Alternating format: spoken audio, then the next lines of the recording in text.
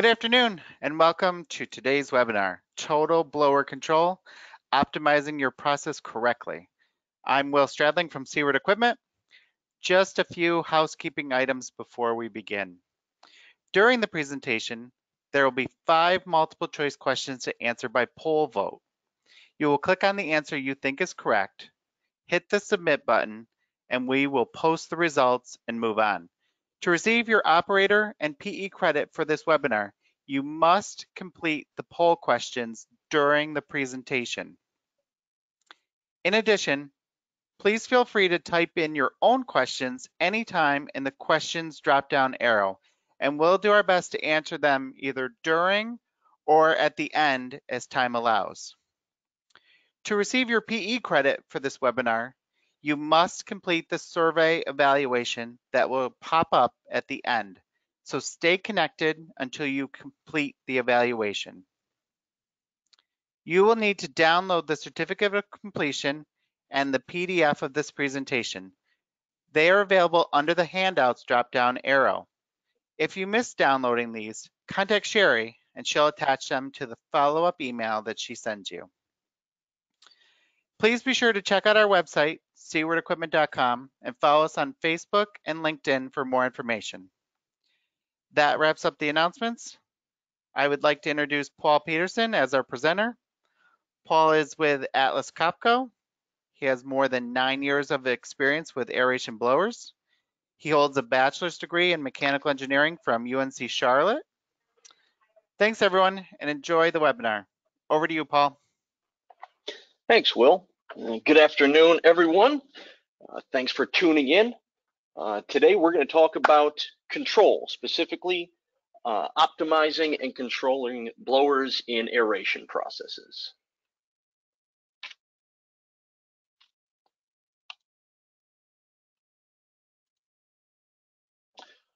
All right, so really, when optimizing the control of an aeration system, we can break it up into 3 important points.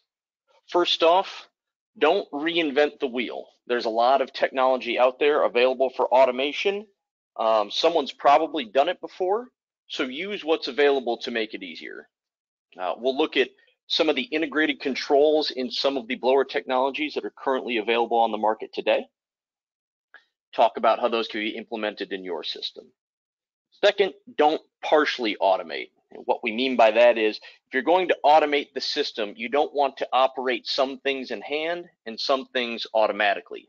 We'll look at some good and bad examples, specifically one in California, one in New Jersey here.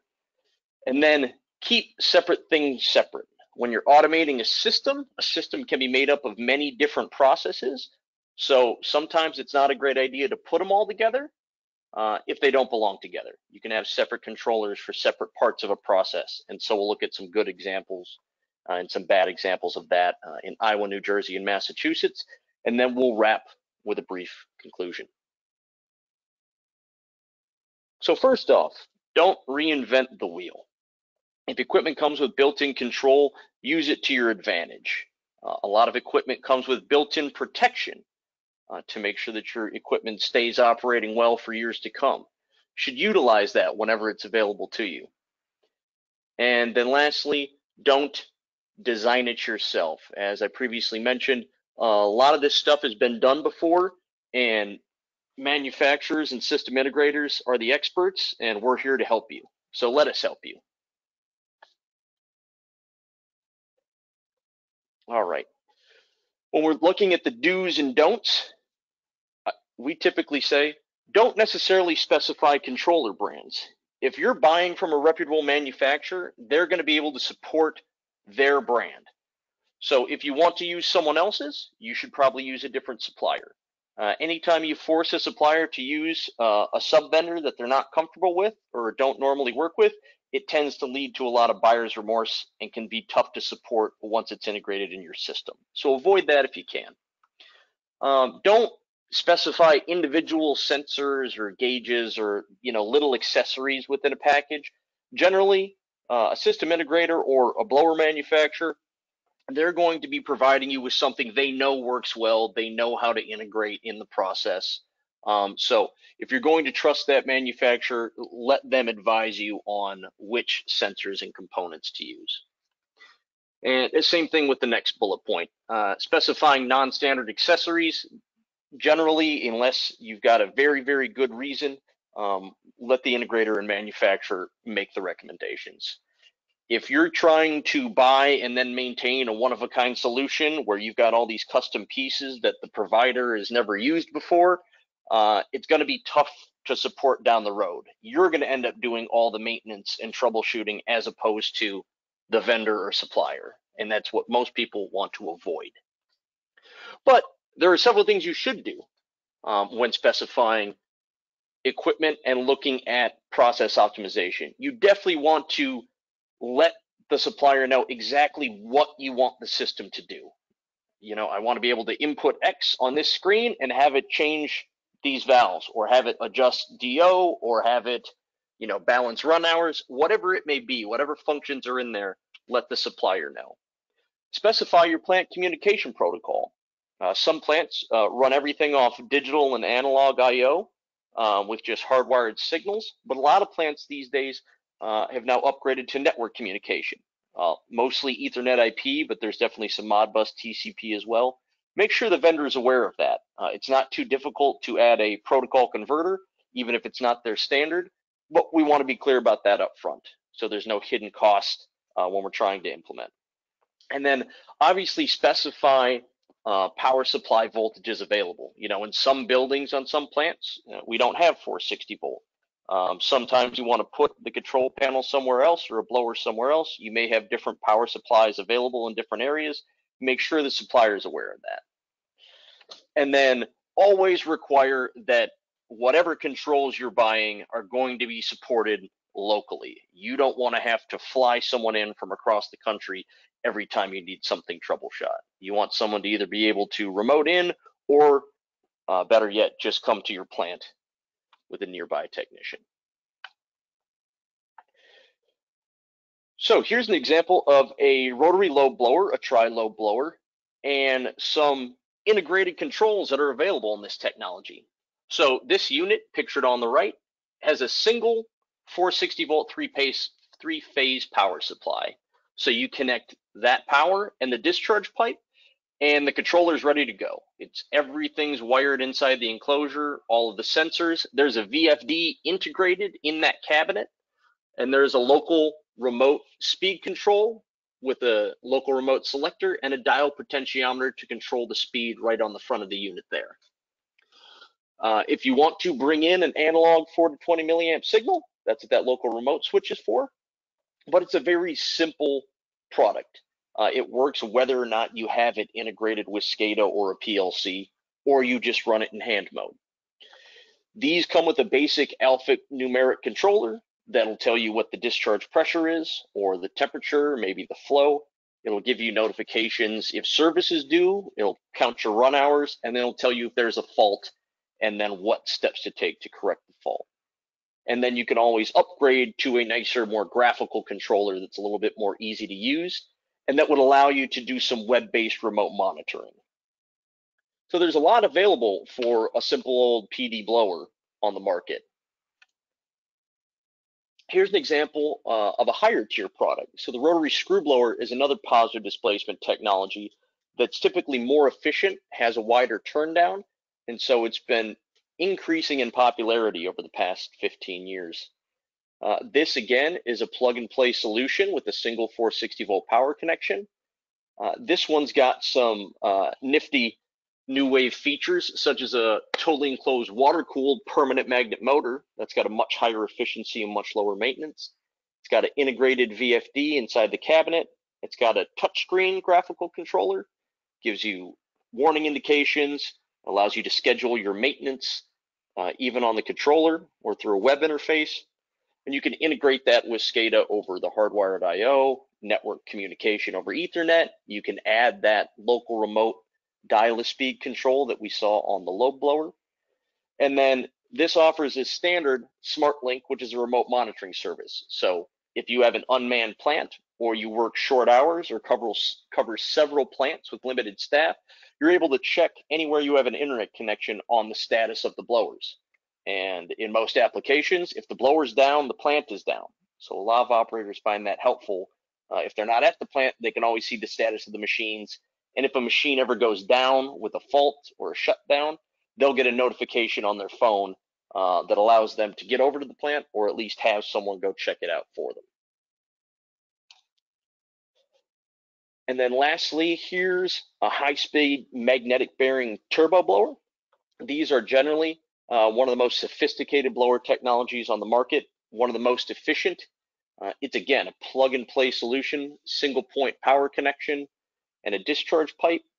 This one has a modulating blow-off valve that allows you to operate basically from 0% to 100% flow without any control gaps. It's got built in to the local controller pre-programmed control loops for pressure control on the header if you're using mostly open valve logic, or if you're going to integrate this into a total aeration control system, you can use airflow set point control on a DO loop from a PLC. These continuously monitor the shaft position of the blower, the inlet air temperature, the cooling temperature, the discharge air pressure and temperature. Almost anything you can think of, this already has the sensor integrated into the blower, pre-wired to that controller, and pre-programmed to run from the factory. So there's a lot of available controls out there on the market, so you don't have to have someone develop a one-off solution to do what you like. Just contact Siewert Equipment, and they, of course, could direct you to which one of the technologies would have the features you're looking for. And then lastly, there are process controllers and central blower controllers. So here's an example of one that offers 3 different operating modes. So there's one to balance the run hours of all the machines. That way service is due at the same time. So you can have one technician come out and service all your machines in one visit to reduce your maintenance costs. It can also do the traditional lead lag sequencing where one blower is running most of the time. Then there's a second priority, third priority, etc. And then most importantly, this comes with an optimization mode where it will actually, based on the set point for the process, it will select the mix of machines that are most efficient to satisfy the desired flow output. So this controller knows what machines are connected, even if they're different sizes or different technologies, say a turbo and a screw, and it can pick based on the duty point which machine to run at which speeds. If 2 machines at 50% are more efficient than 1 machine at 100%, this controller will automatically use the most efficient option to reduce your energy costs. And if you're not aware, energy costs account for about 80% of the life cycle cost of an aeration blower over time. So that mode's pretty useful. So this is something that's typically separate from process controller PLC that would control your valve logic or control other components in the system. And so this is what we have is the blower controller. So it's very common to have a PLC that controls the mostly open valve logic. It just outputs a total flow required based on the DO set point and the changes in the system with the valves. And then this controller decides which mix of machines is most important for the energy efficiency. So this will give you a higher total aeration system efficiency for very, very minimal cost compared to custom PLCs out there. And this is an off-the-shelf solution that can be retrofitted in between an existing blower and PLC system. Here's a look at a system where they did just that. They put one of these optimizing blower controllers in between the process PLC and the blowers. Before that was implemented, the blowers maintain the dissolved oxygen in the basins within 11% of the DO set point.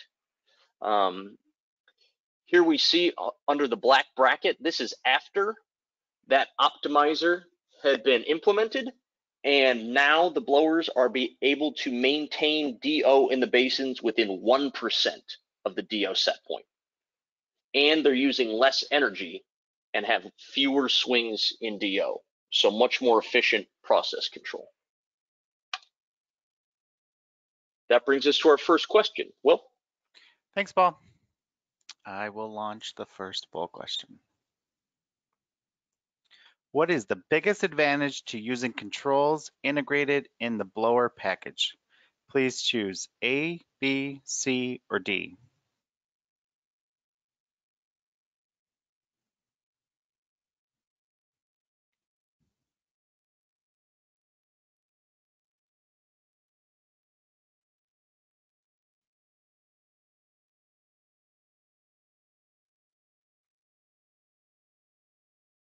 Okay, about 80% of you have voted. Give it a couple more seconds.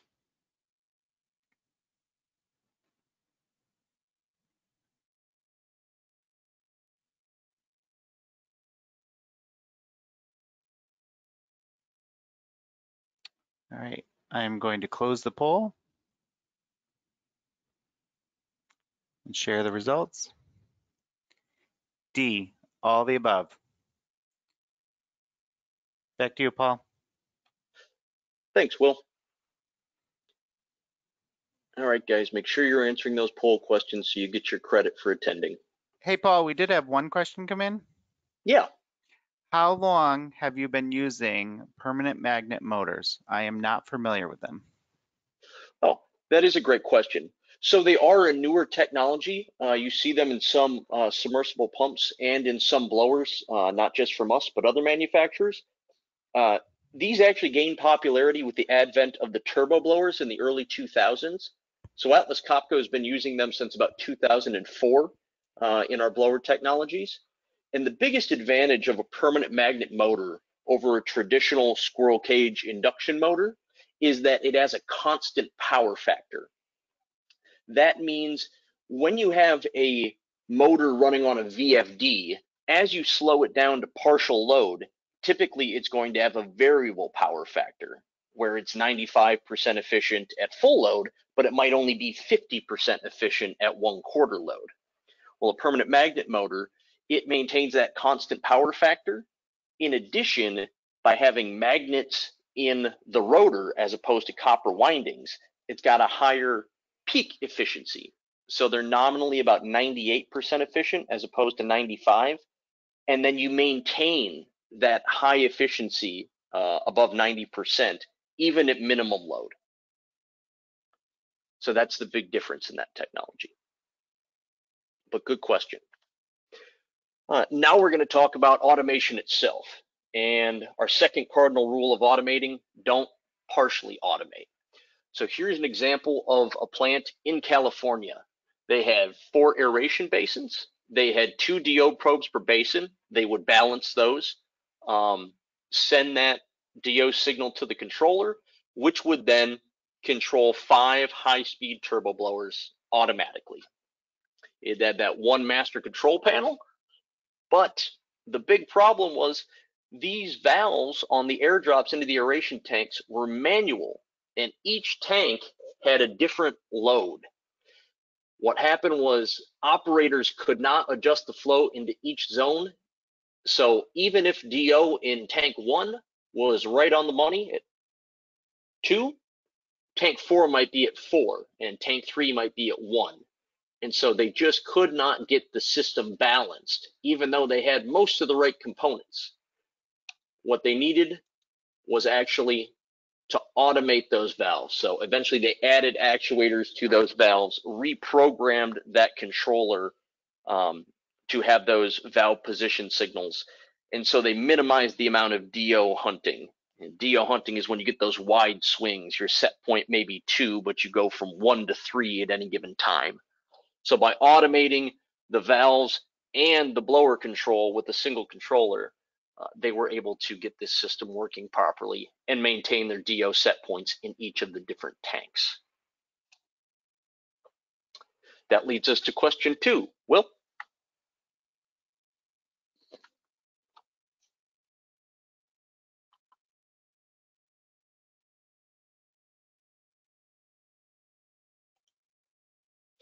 Okay, I'm launching the second question. Why should air control valves be automated?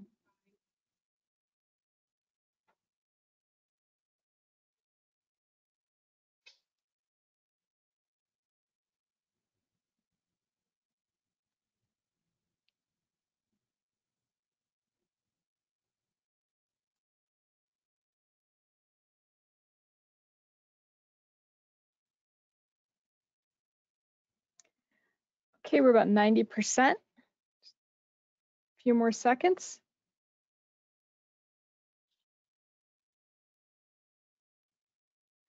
Okay, I'm going to go ahead and close it.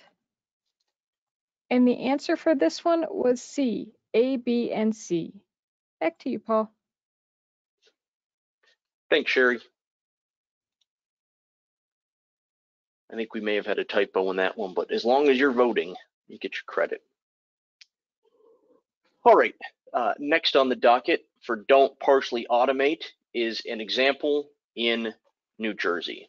So here is a plant that had 5 different aeration trains. They were monitoring DO via SCADA, and SCADA was controlling the mostly open valve logic. They had 4 fixed-speed multi-stage centrifugal blowers. These blowers were operated in hand. They would be turned on and off by the operators, and then they could manually throttle the inlets to get some flow control. And then most of the fine control was handled by the valve logic in SCADA. It worked just fine, but they knew it was inefficient. Controlling those blowers in hand and old blower technology like the multi-stage centrifugal, they wanted to upgrade to something that'd be more efficient. So they went out and bought themselves 2 shiny new turbo blowers and a blower PLC that would decide when to turn these 2 blowers on and off and which speeds to run them at. So all they did was put the blower PLC between the new blowers and SCADA. SCADA still controlled the valves on the DO logic, and then these 2 multi-stage blowers are still operated in hand. So the problem they ran into is half of the blowers are automated, half of them are operated in hand. These blowers are controlled by this blower controller, and then the valves are controlled by SCADA independently of the blower controller. And so this whole system is basically operating on 3 different brains: the brains of the valves, the brain of the blowers, and then the operators manually turning blowers on and off. You can imagine about how well that was working for them. What happened was the valves were actually fighting the blower controller. So when the DO probes sensed that there was too much air, the valves into the basins would start to close. Well, the closing valve increased the system pressure. This is the pressure and flow curve of a centrifugal blower, specifically a high-speed turbo. What happens when you get higher pressure is you actually get reduced flow range. So when the blower was already at minimum speed, it would increase the flow to avoid going into surge. So then it would deliver more air to the basin, the valve would close further, and it would just rise and rise the pressure until finally the blowers would trip out on overpressure because those valves had almost all the way closed. Then they'd have to go manually reset the blowers and start again, and this process would just repeat itself. That leads us to question number 3. Great, thanks, Paul. I will launch number 3. What can happen if blowers and air control valves are controlled separately? Please choose A, B, C, or D.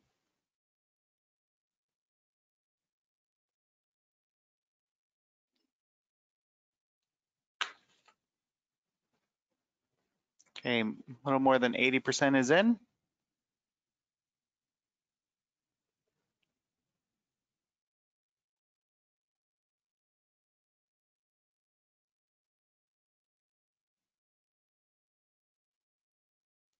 Okay, I'm gonna close the poll.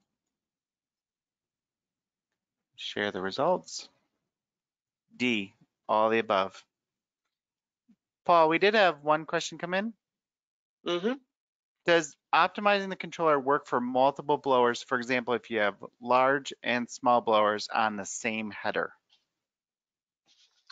So yes, it does. It all depends on if the manufacturer of those blowers offers a controller for those. So as an example, Atlas Copco, we can use the optimizing panel with a couple of 350 horsepower turbo blowers and a couple of 100 horsepower or 50 horsepower screw blowers operating on the same header.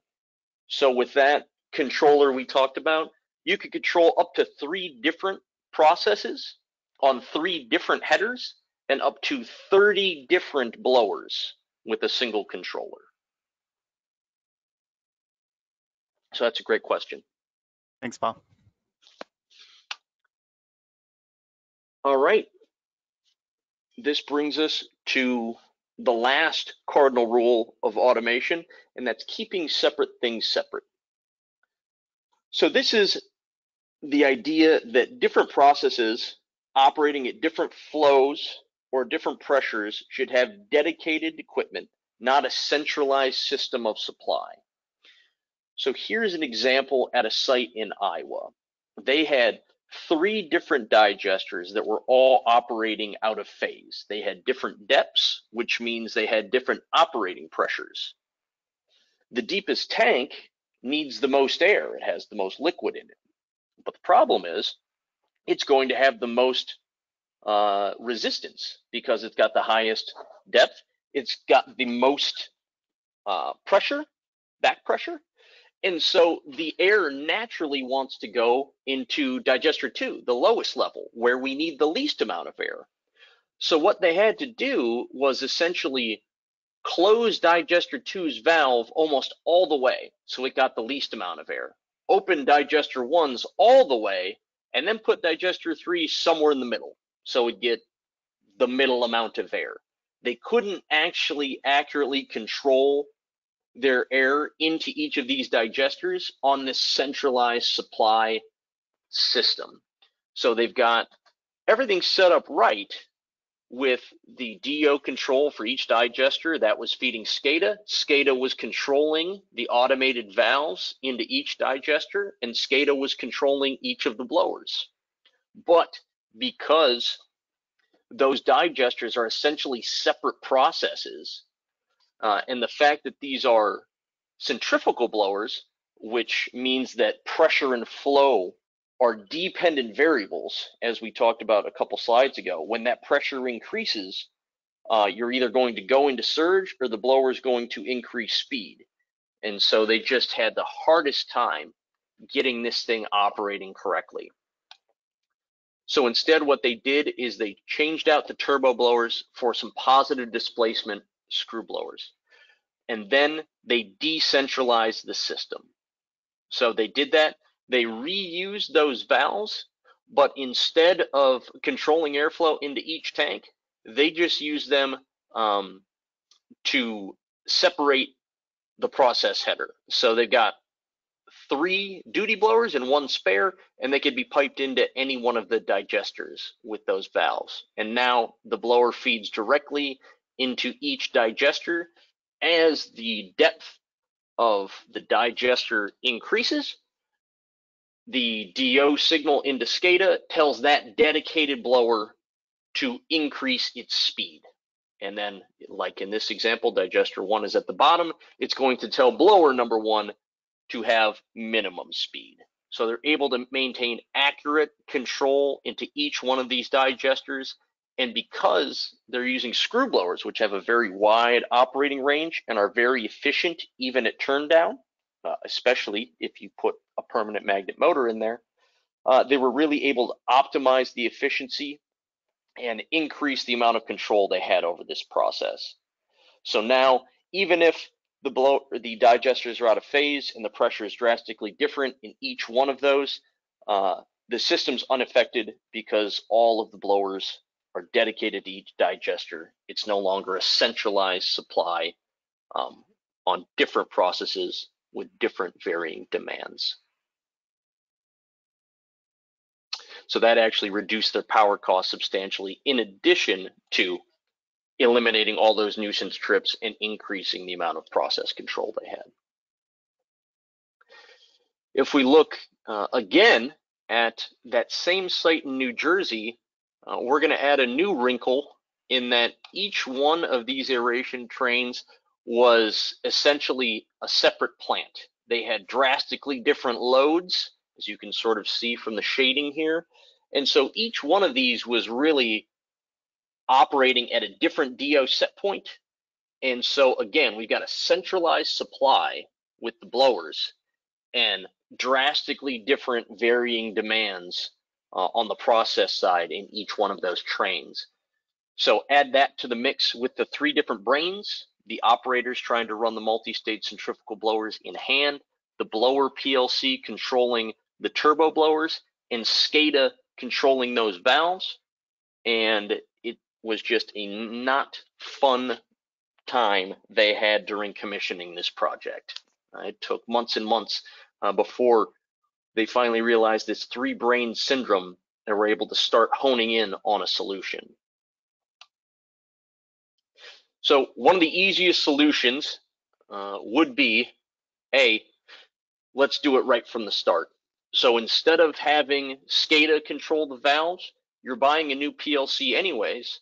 Let's add the I/O to that PLC to control these valves, and let's tie in, even if it's just the on and off of those multi-stage blowers, and we keep that inlet throttle position fixed, then the whole system is controlled by one brain, the aeration PLC.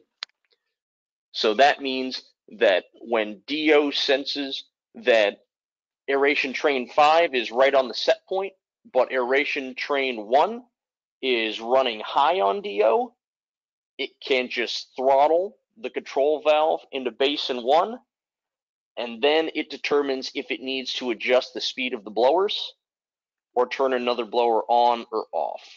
So you've got one brain doing all the thinking for the whole system instead of that 3-brain syndrome. And of course, the fact that we've got 5 different processes essentially on one common header.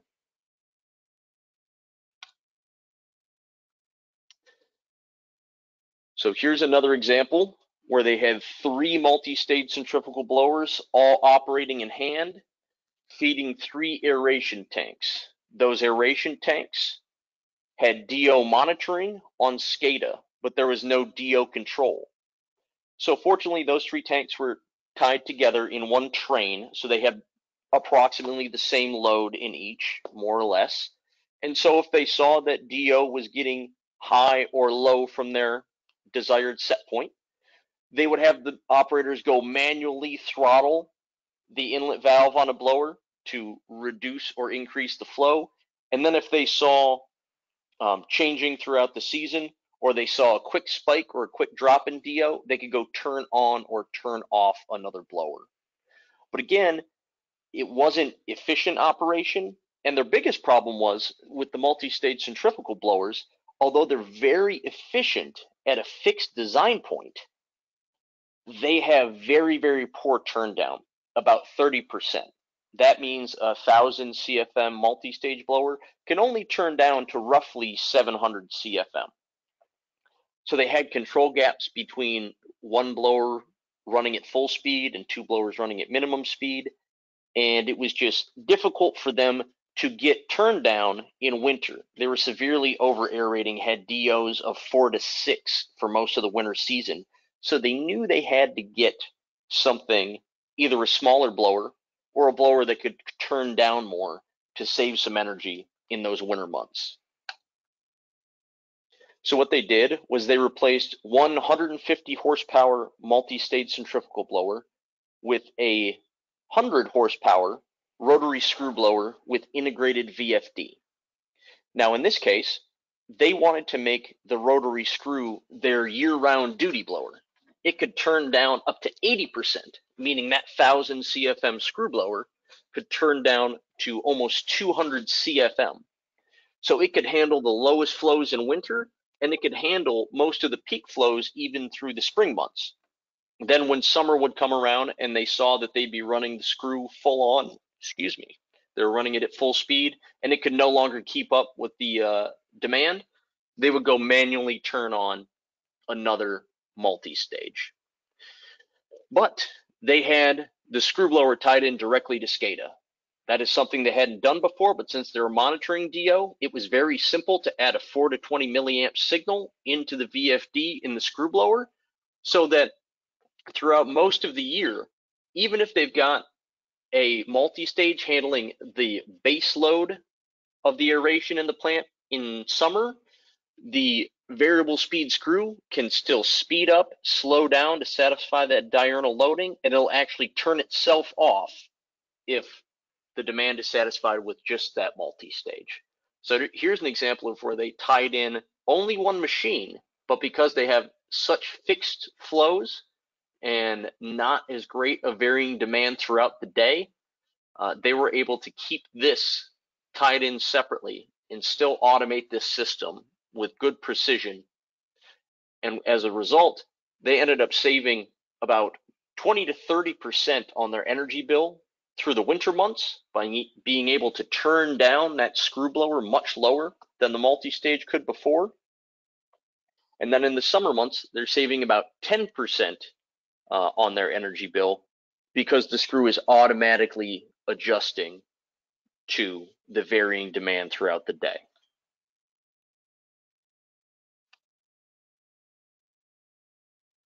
Thanks, Paul. This, I'm going to launch the fourth question. What does keep separate things separate mean? Please select A, B, C, or D.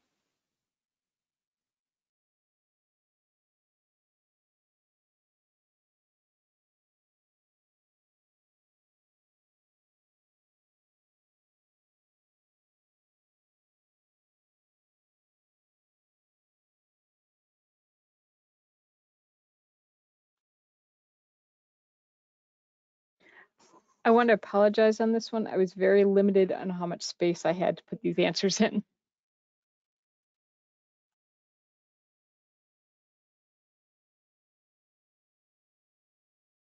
No worries. About 80% has voted.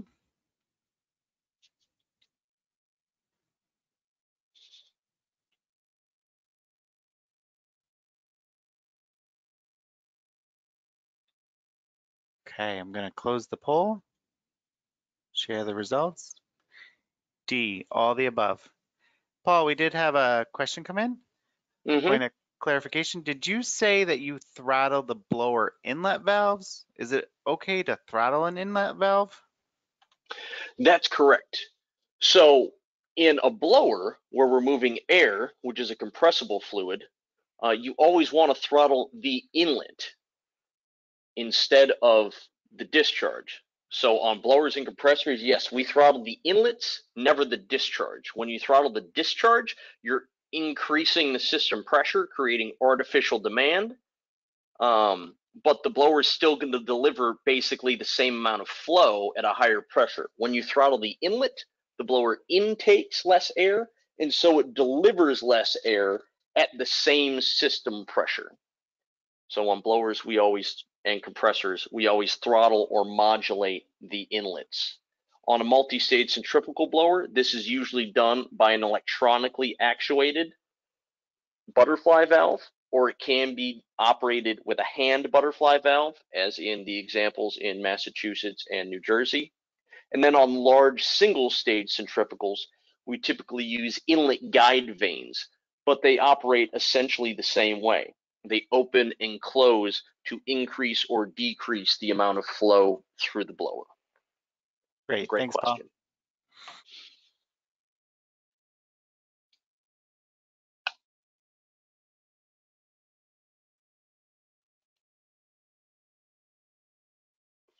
Hold on just a second, and I'm just going to switch presenters and then switch it back.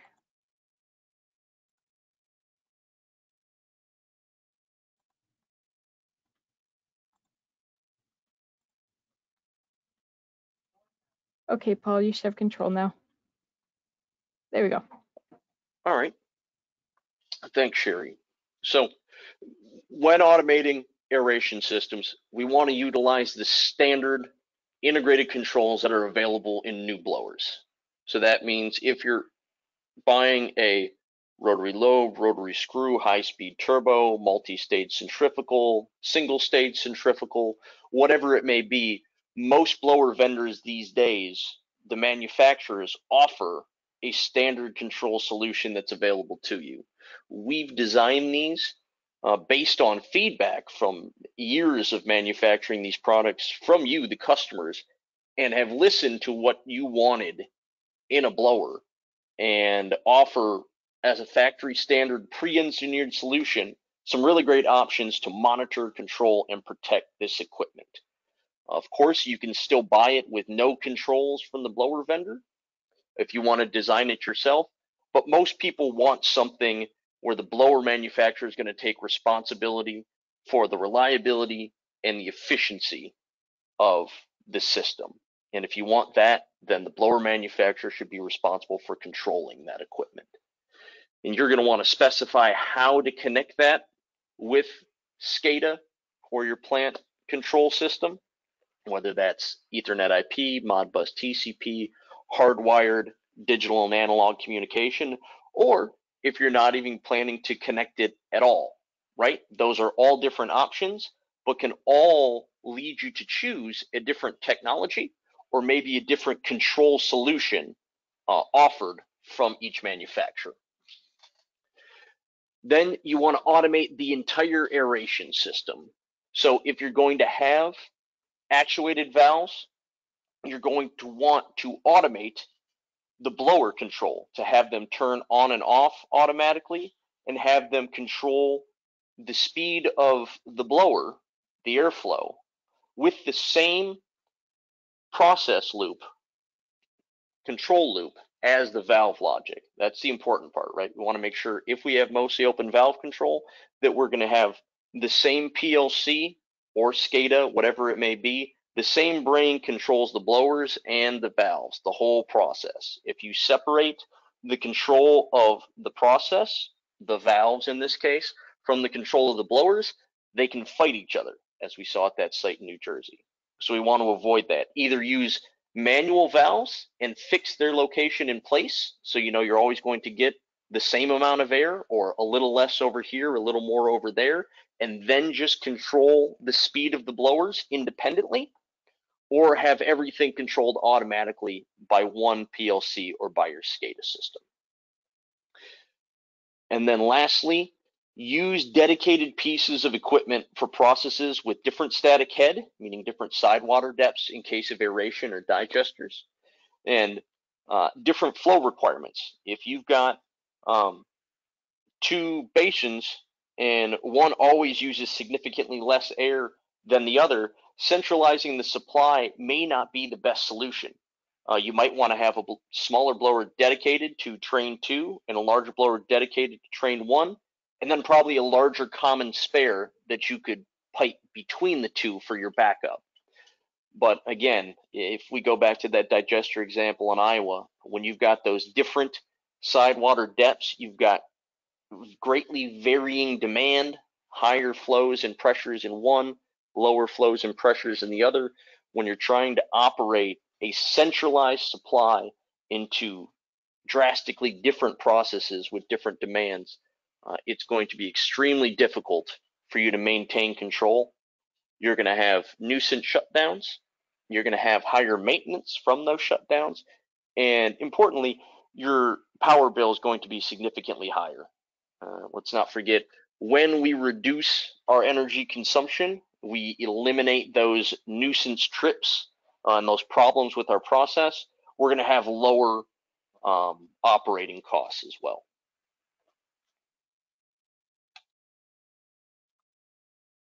Which leads us to our last question. Great, thanks, Paul. Number 5, what is important to remember when automating aeration processes? Please select A, B, C, or D.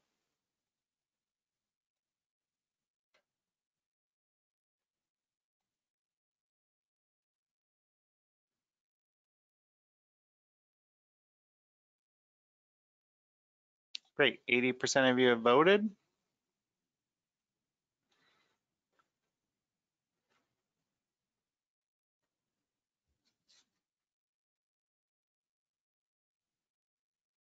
I'm going to close the poll, share the results. D, all the above. Thanks, Will.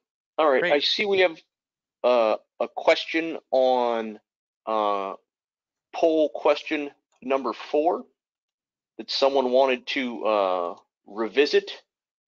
They wanted to know why was the answer not don't control blowers and valves with a common PLC. That's exactly what we want to do. So that's why the answer was not answer A. We want to control the blowers and the valves, as I was just mentioning, on the same control loop. We don't want them separated. Otherwise, you're going to get those two fighting each other. Are there any other questions? I realize I went a bit short. Apologize for that, but if there are any other questions, we could certainly answer them now.